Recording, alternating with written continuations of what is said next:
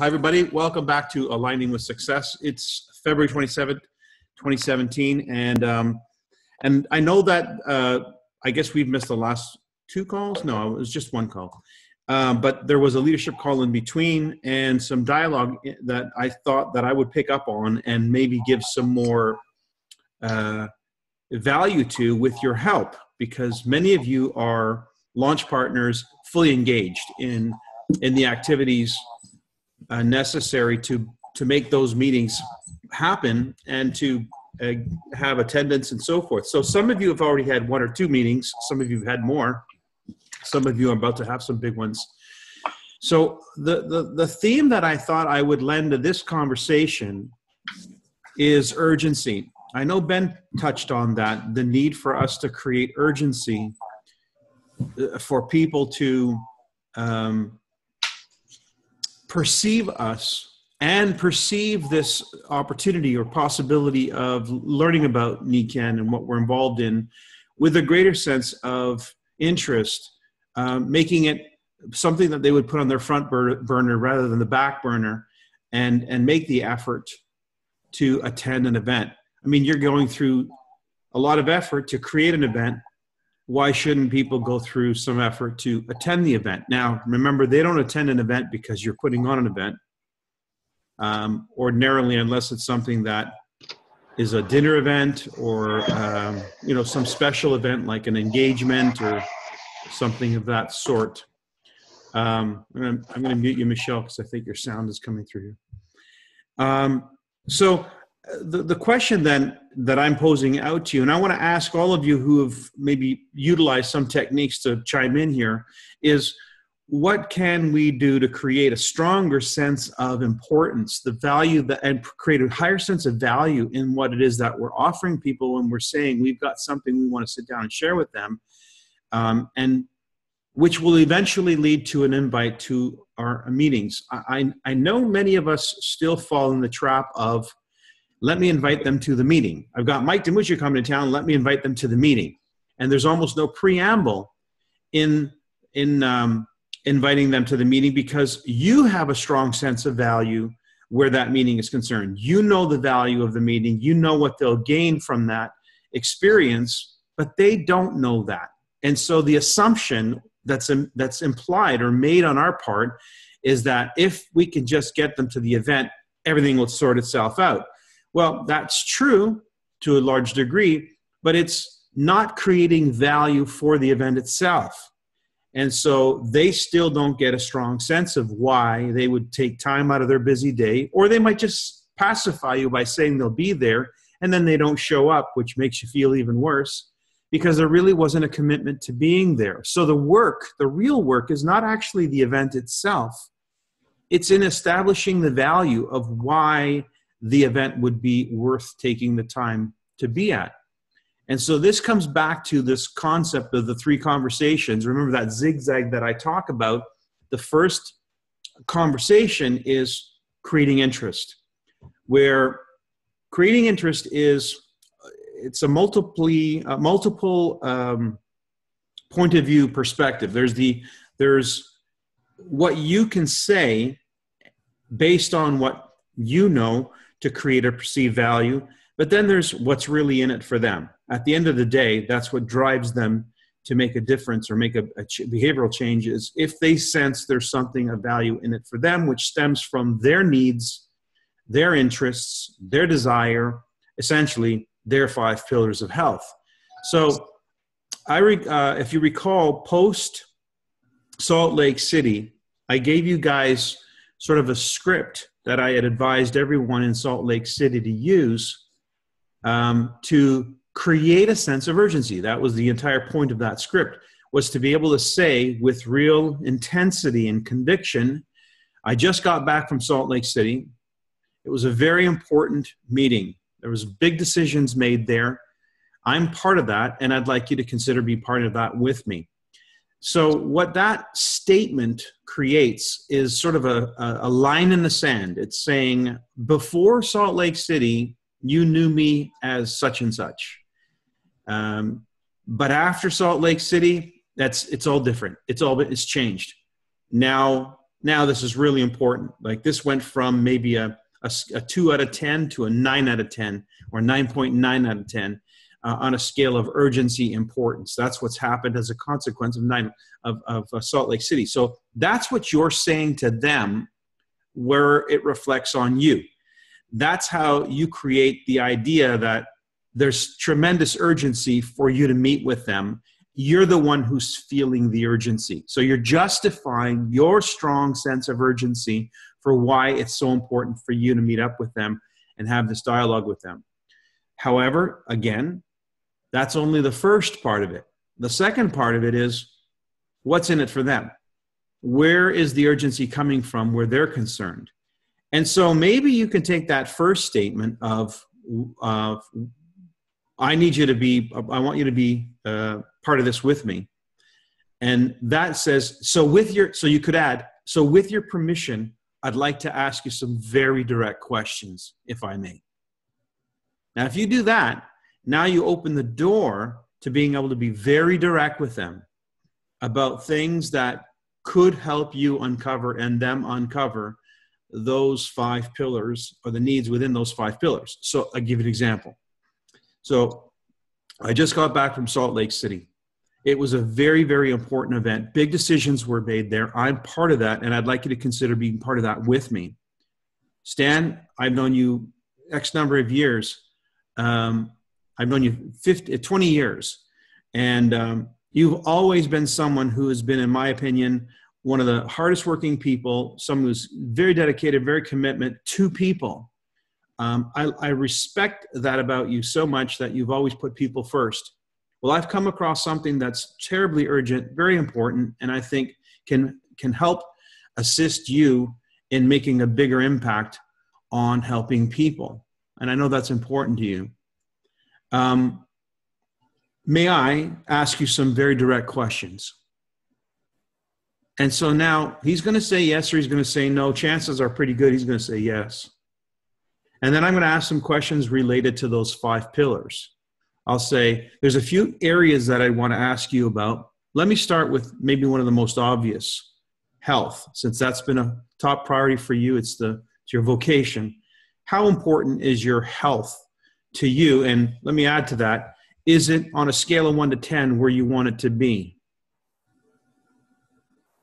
So I can now zoom in on some of his more pertinent issues. I could then get to money. Eventually we'll get to money. That's the 5th pillar. And I'll say, I know you've done well for yourself, but I know that's a moving target for many people. Life has its ups and downs, and finances come and go in cycles, it seems. If I could ask you right now, if you had it all to do over again, would you do some things different? You might say, yes. I want a yes answer to that. Say, well, me too. And that's why I'm doing things different, because I found a way to make it different. So I hope some of these concepts are striking you and saying, wow, yeah, I could see how that could work, and create a stronger sense of urgency so that the contact that you have with somebody is more meaningful. It's more direct. It's less about, what's the word I'm looking for? Less about being politically correct, less about being, hey, how's the weather? How's the family? How's the this? How's the that? And it's not really why I'm calling, but I'm just going to keep doing that until we get comfortable with each other again. So no, that's no good. You want to get straight to the point, and you want to make it really obvious that it's really important. It's really urgent. And I think we both would appreciate if I can get straight to the point on this. And so that whole demeanor, the directness, the boldness, that demeanor is something that triggers urgency and a sense of importance, that maybe you've not characteristically been that way with this person in the past, or the people, or in general, just yourself. So when you shift your own vibration and you begin to be more direct and create a stronger sense of urgency in that directness, then that's how you're going to be perceived, and that's how they're going to respond to you. So I think part of the issue that many of you have been having with respect to getting those people to fully commit to being at an event or meeting with you or having a really meaningful conversation is perhaps the lack of connectedness to that directness, that boldness, that directness, because maybe you haven't quite made that connection to how meaningful this moment in time really is for you in your life and for your Nikken business, and for that matter, for the trajectory. And I love this word trajectory because everybody's life is on a trajectory. That's one thing we all have in common. We all are on a trajectory. What is not necessarily in common is the trajectory we're on. And if we look at the population as a whole, and it's becomes more and more evident to me every single day with every conversation I have with some of the people who are the people who are in my inner circle, is that there is a strong sense of need. There's a strong need out there in the world to connect. It's like things are happening around them and they feel disconnected and they feel out of control. The situation is out of control and it makes people very vulnerable. Perhaps that's another reason why they are aloof when it comes to coming to an event like yours, because you're just another thing trying to take from them some quality of their life. So you've got to really think about it. If you were them and you got a phone call from you, how would you perceive you? Would you put this on the front burner? Or would it be on the back burner? Or would it be one of those things where I say yes to you on Tuesday and the event is Thursday and I forget the event is Thursday and then I don't show up? Oh, I'm so sorry, I forgot. How would you forget if you were invited to a wedding? You wouldn't. You would write it down. You would have the details written down. You would be very conscientious of it. So you see the sense of importance, the sense of commitment is what we need to establish. And I think you're doing yourself and them a huge favor when you raise the bar on it. When you say it is important. It is urgent. It is worth every minute of your time because it could profoundly change the trajectory of your life and countless others. That's why it's important, because it's not something that is not going to have that impact. It's a moment in time where you get to choose about something that could change the trajectory of your life.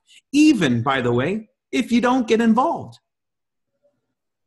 This is an interesting thing because how many of you have had conversations with people where it was your conversation with them that caused them to become aware of something that they made a priority and caused a shift to happen in their life? And maybe you don't find out about it until some time later. And then they bring it back to you and say, you know, that conversation we had, well, such and such and such and such. It's kind of like the conversation Masuda had with Larry Prophet some years ago. That conversation changed the trajectory of that man's life and, of course, ours in turn as a result, some 40 plus years later. So what we're going to talk about itself, the fact that we're going to address those 5 pillars and really have an honest conversation with somebody, I think in itself is value. That in itself brings value because it's saying, I want to stop for a second and have you take stock of where you're at and the trajectory you're on. Can we do that?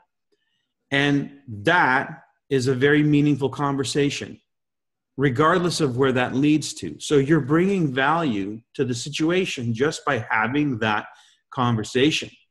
And that should give you a strong sense of urgency and conviction about that as well. So those are the points that I wanted to bring up. I want to throw it back to you, some of you who have been playing hit and miss, and some of you have had some hits.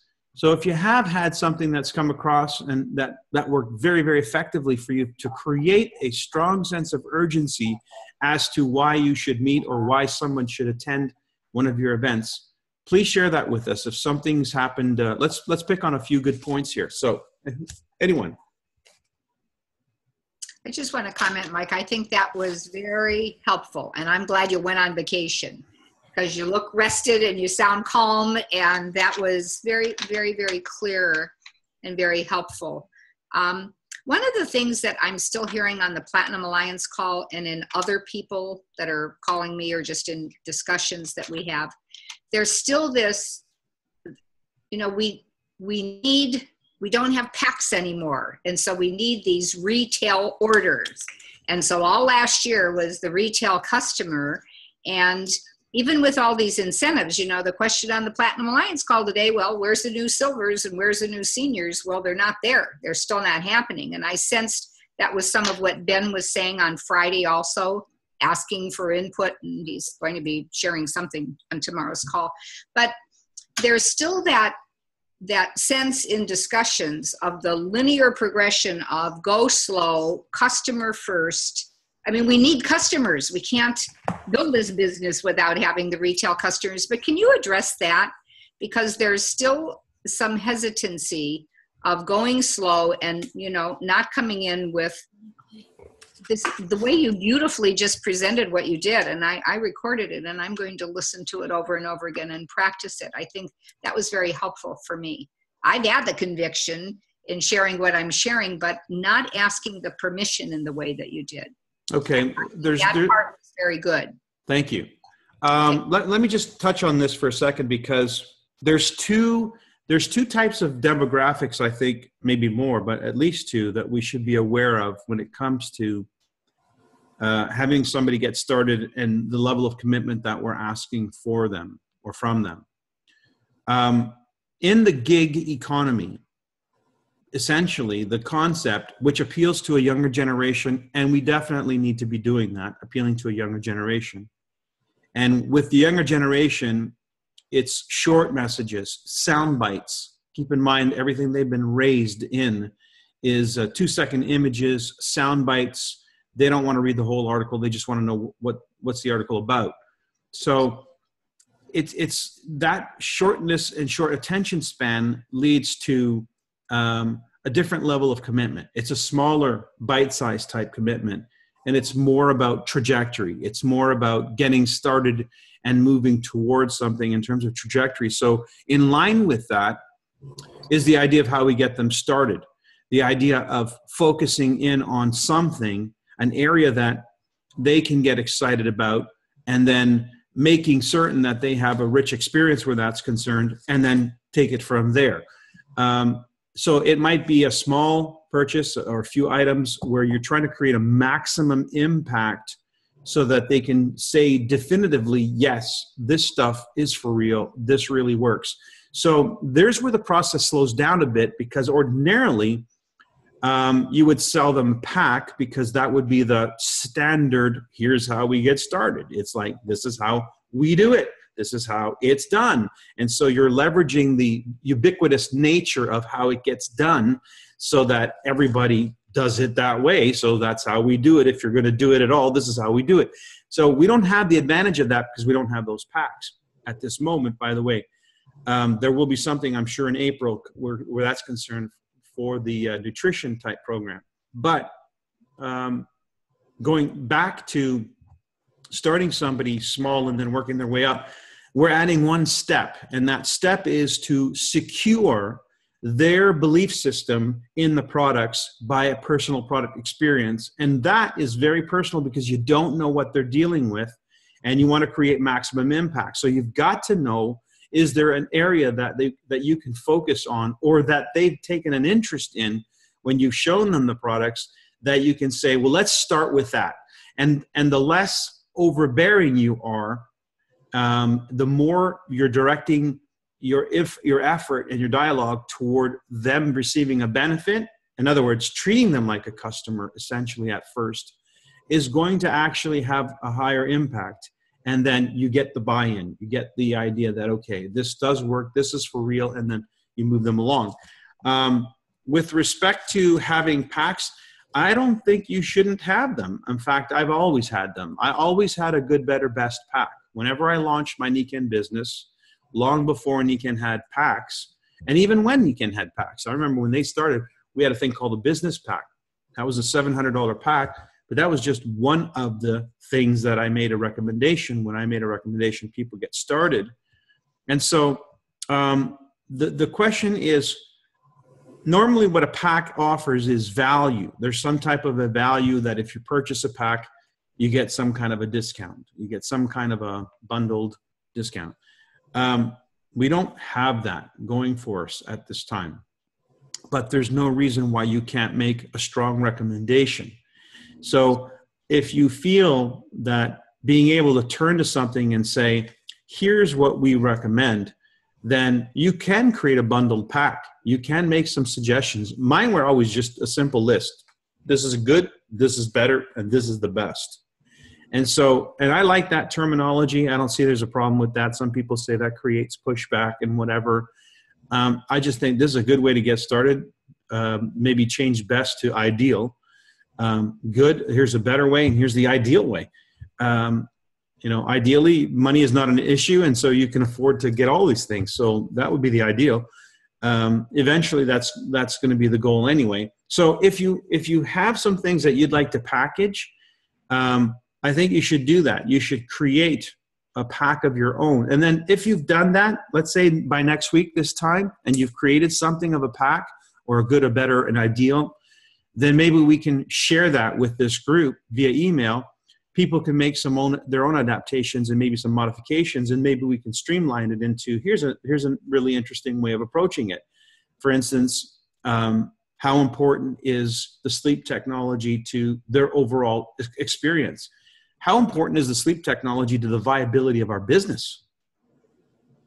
I mean, and to the speed at which people are going to progress in the ranks and create those silvers. I mean, if it was up to me, we would definitely be the sleeping giant. I'd make that the primary target.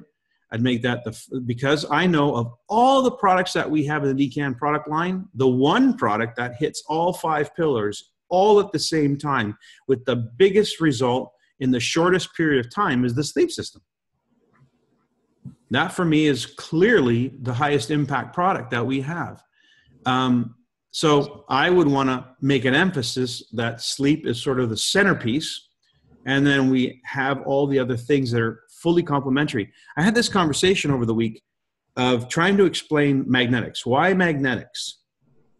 And at the end of the day, the simplest answer and the correct answer, a correct answer, is that the body's electrical system is paramount to health of any kind, regardless of what you eat. So you may not have the best diet, but if you don't have a good electrical system, even the best diet's not going to help you. So the magnetics are all about the body's electrical system. That's why they're so important. They're at the baseline, they're foundation of everything. Everything builds from there. So establishing that, and that's our unique position in the marketplace, by the way, reinforces a bunch of stuff. It reinforces our business model. It reinforces our position in terms of what makes Nikan unique from a product standpoint. In terms of health, nobody's talking about that. That argument is not being made by anybody. Everybody's into nutrition or weight loss or skin cream because that's the low-hanging fruit for the masses to produce consumable consumption. But if we're really in integrity with our message of trajectory and health and well-being, then we have to discuss magnetics and hydration are probably the 2 most important contributions to our health through the Nikan products. Magnetics and hydration. And then I would add all those other things because those things are relevant, provided, of course, you're hydrated and your electrical system's better functioning. So, so you might want to put together some type of a pack that is, talks about that you want to hit this baseline. We want to get your electrical system going. We want to make sure you're fully hydrated, and then we can add some fundamentals when it comes to balancing your alkaline levels or giving you some good nutrition and getting some, skincare is fantastic. I love the stuff. I mean, I just consume it like crazy, but I wouldn't have been the first person to join Nikan because of that. I love this stuff, but it's an afterthought. It's not a first thought. So for me, I think what makes our message killer strong and unique in the marketplace is our magnetic technology. So, and our water technology. So that's where I come from. Barbara, you have a comment. I do. When we're talking about packs, and then you got into the sleep system and getting everybody started, and this is kind of a can of worms, but if people are purchasing their own products, that does not go towards any rank advancement. So if we have a new consultant and they want to buy a sleep system, it's all well and good. And I'm not trying to find a way around this. I just wanted to bring it up as a point. Well, let me make a point that was raised by Dennis Williams on an email that I happened to get through today. He said, he brought that up in his email. And then he said, when Kurt was asked when Kurt was asked, well, what if the customer has the same address as the consultant? And Kurt said, just make sure you get a retail receipt. So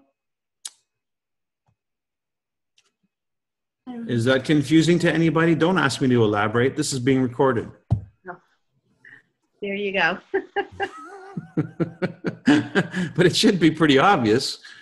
I know I had this long conversation with Kurt. I strongly believe in the value of somebody being a customer first, because it's a mindset more than anything. It helps them understand and appreciate why these products have value in the marketplace. How can you sell a business that you don't think much about the products? But having said that, one of the wealthier people, Canadian Canucks, who are hanging out in Barbados, is a guy who sells dog food.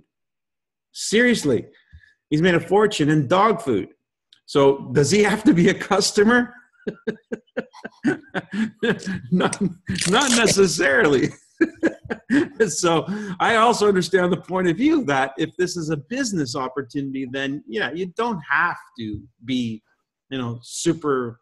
I mean, a botanist talks about that. He says it took him a while for him to really fall in love with the products, and it wasn't until his mother had a great experience about 2 weeks into it that he really started to appreciate the value of the products. But he saw this as a business opportunity. So again, when we're talking about the dynamics of different demographics, the value of having somebody be a product user and as a customer is great. But if we're talking about a business opportunity, then now talk about packs in that context. What's the pack that you would recommend somebody, or the two, or the good, the better, or the ideal, if this was a business? If you were talking to somebody and you were saying, okay, we're going to set you up in business, so let's be structured about it. You're going to have customers. Got any in your house? Let's be candid. This is a business decision, so as long as you are meeting the requirements, and the requirements are spell it out, so there's a way to get somebody set up in the business and create the higher yield for impact. And I'm not going to disqualify a person in their home as a customer because they're in their home. I'm sorry. You'll lose that battle with me. So, Mike, yes. I listened to Dave Johnson's call Saturday morning, and he addressed this very same situation. And he recommended to somebody that if somebody was considering becoming a consultant, but they wanted to become more familiar with the products first, he recommended that they purchase a sleep system and themselves, and try it for a week or whatever time limit you put on it. And if they weren't satisfied with it, he would buy it back. In the meantime, the volume has counted. I can't remember the exact details, but it's his Saturday morning call that he did.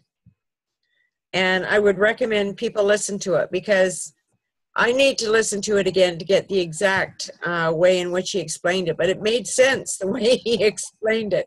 My memory just isn't retaining the exact details. Well, for the volume to count, somebody has to be on the books as a consultant, and somebody has to be on the books as a customer. So solve that problem, guys. It's that simple. Well, he said sell it to a friend. Hello, yeah. You're the consultant, sell it to a friend, and if the friend doesn't like it, you'll buy it back. But when you sell it to the customer, you're getting the volume. Yeah. So it's a roundabout way of saying the same thing. Establish a customer regardless of who they are and where they live, and you sign up as a consultant, and you kill two birds with one stone. So just as long as you have a retail receipt where that product ended up. So that's fine. So again, but coming back to the idea of, if I'm talking to a business prospect, what is a good way for them to get started? So once again, we have to look at the demographics. I think if they're over 40 or maybe over 35, 1,500 points, get that senior position or the executive position locked in and have the volume generated for that is probably a smart move and a simple one for them to make. Maybe if they're still struggling financially, it might be a $500 benchmark. So I set benchmarks as my minimums. Minimum 500, minimum 1,500, or it could be 500,000, 1,500. You set your own benchmarks, but then it could be really a combination of stuff that hits those targets. When I had two seniors come in December, I just said, here's the benchmark. And so why don't you go online, take a look at stuff, and as you're placing that order as a customer, I'll calculate what the point volume of that is. And then, so I had my computer up and placing the order as a mock order so I could see what the volume would be as they started going shopping. They went shopping as a customer in a customer profile under their distributorship. So they had a distributor, their own distributorship. They established a customer, and then they went shopping with that customer. And as they were selecting items that made sense to them, of course, I was making my own recommendations. I would add those items to my shopping cart by item number, and then you can click recalculate and you can see the volume value. So we just kept shopping until they hit at least 1,500 points. And that way we knew they were making the minimum that it would take for them to generate the volume for a seniorship. So, or executiveship, that is. Well, it was senior then, but now executive. So that's just business, guys. That's smart business. It's a prudent way of doing it. So that's how I would make my recommendation. Again, let's go back, though, to the original question here in the few minutes we have left.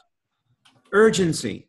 Some of you have been successful at getting people into a one-on-one or to a meeting or to a call, and you've established the value of being on that, the time to be on that, to make it a priority where it was written down and they were there.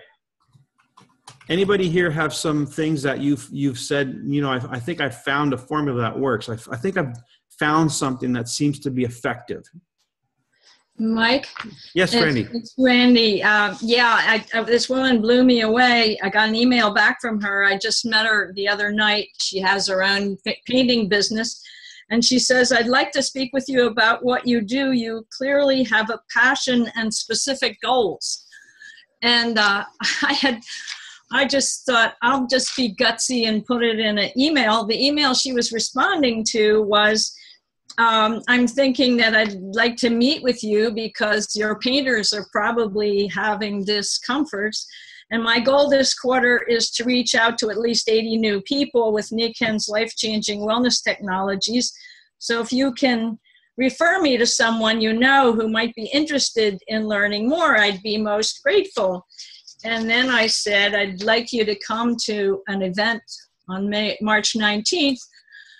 My intention is to fill the room to overflow with quality people like yourself to welcome my very special guest, Mike, coming in from Toronto, and he'll share his broad entrepreneurial vision, which applies to all quality businesses like yours. Wow. And then I got this great email back. I'm like, wow, that was cool. So and so she said, well, I'm really busy, but I can talk to you at 9 o'clock on Tuesday. And I'm like, yeah, that's good. We'll do that. That's Randy, excellent. Can you share that letter on Launch Partners? Send it to Launch Partners so that we could all utilize your your idea and format, that's terrific. Okay. I've only used it 2 or 3 times, but this one worked. Well, it's the point that you're making. It's the fact Yeah. that you have a directness. You mentioned intention and goal. I mean, you're telling them you have an intention, you have a goal. So, and that's what she's responding to, your directness. Yeah, that was neat. And she's an entrepreneur, and so she recognizes that. There you go. There you go. You know, we want to attract the people that we want to attract.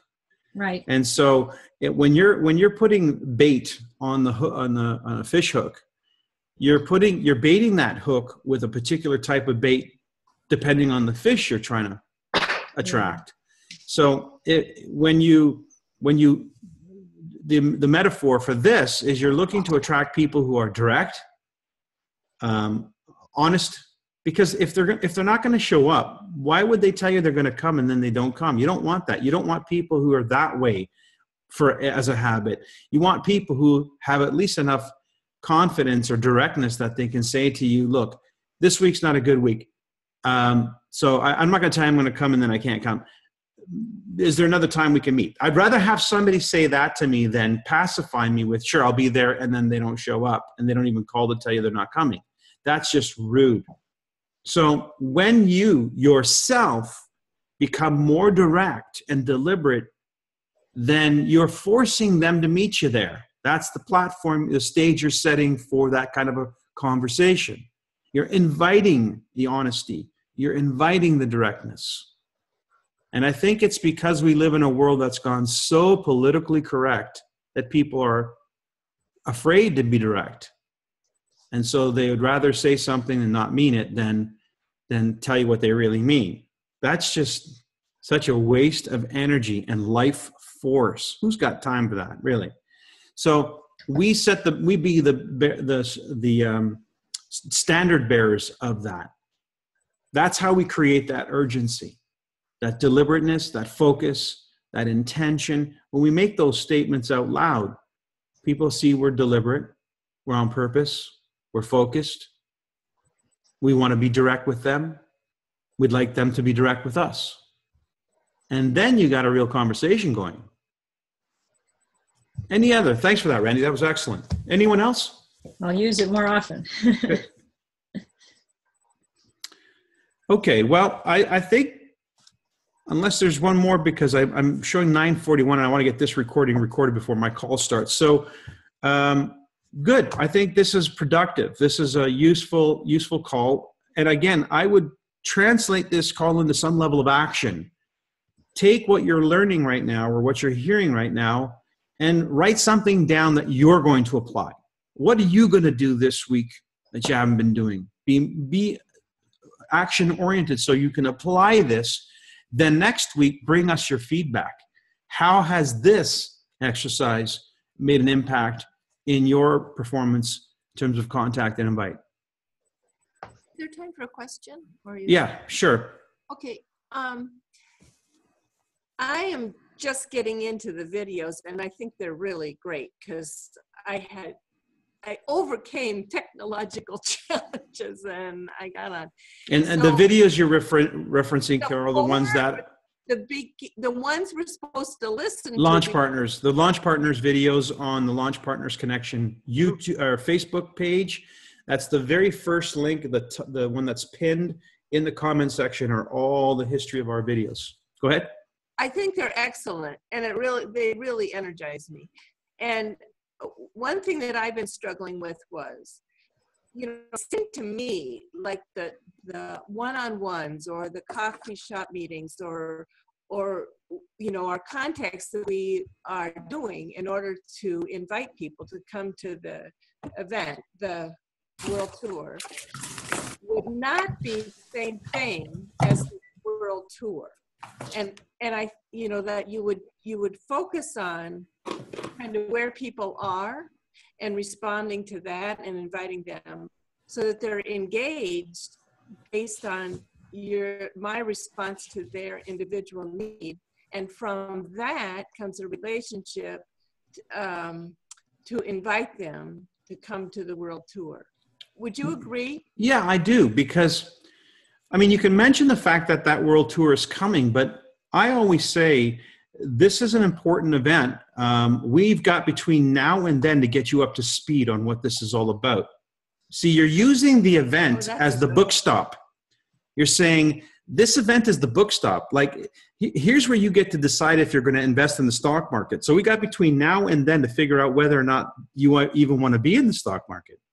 Mm-hmm. And whether this particular company or this stock matters to you.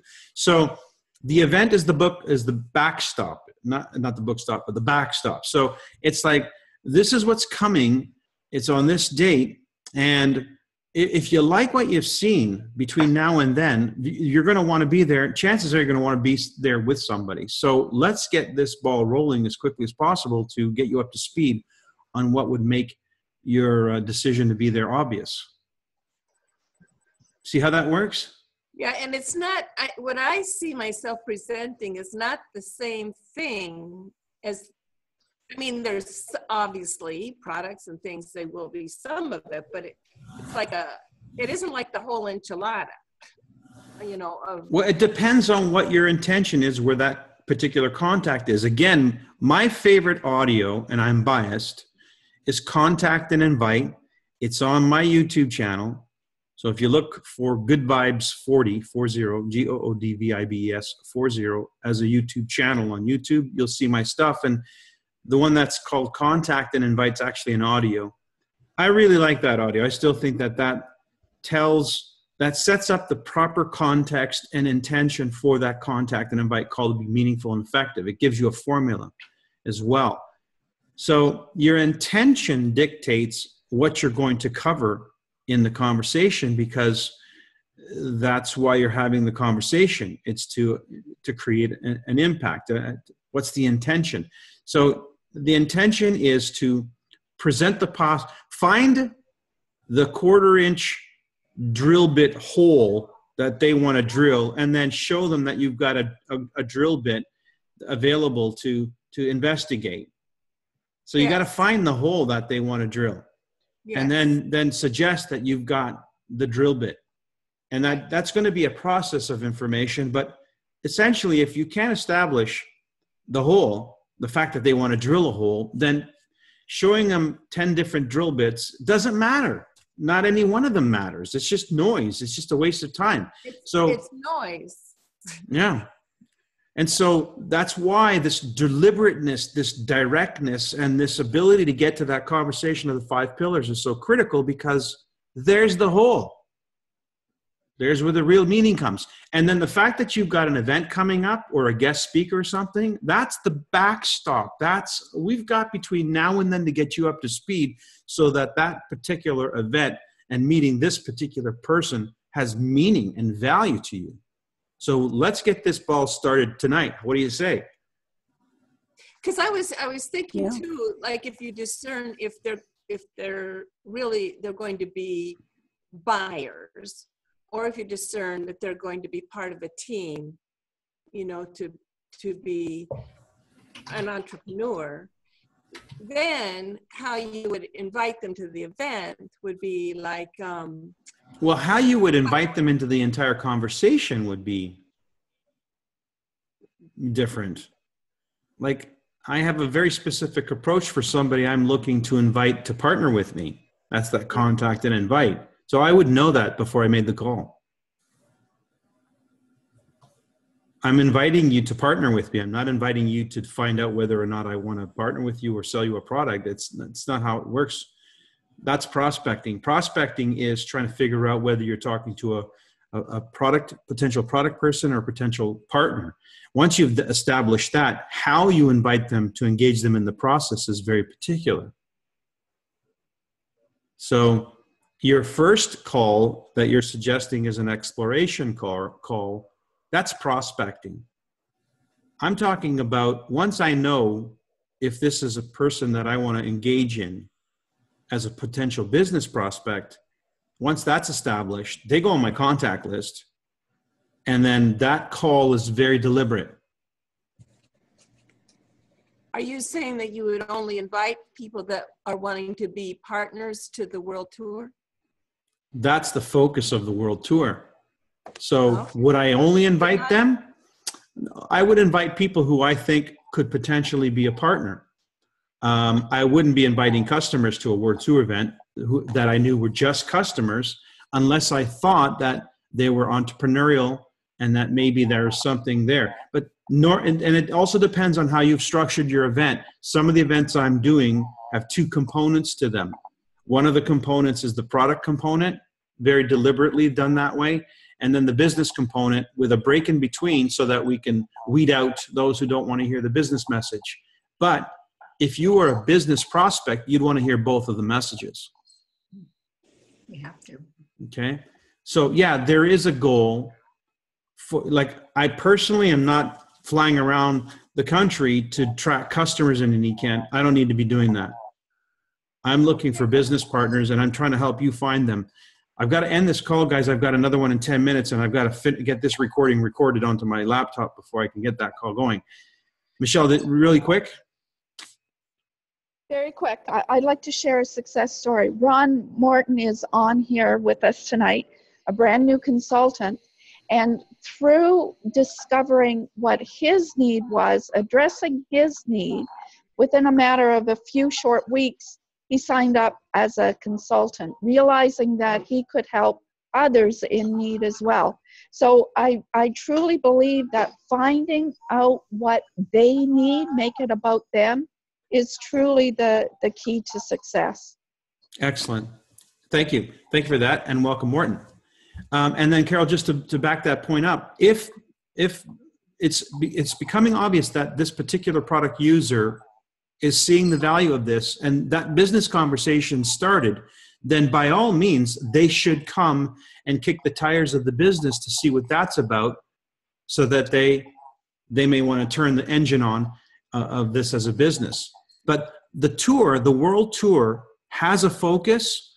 Active wellness is the message, but it is about the gig economy. It is about, so there's a business emphasis in the world tour. That's by design. So we are looking to expand the network through the world tour of business partners. That's why we added that business component in the presentation. Not just looking for customers, but in fact looking for business partners and giving customers an opportunity also to assess it from that point of view.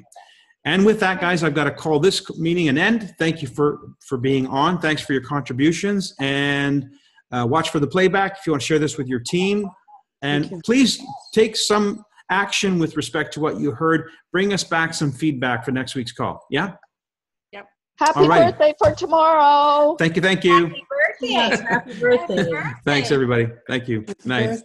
Happy birthday. Thank you. Thanks, everybody.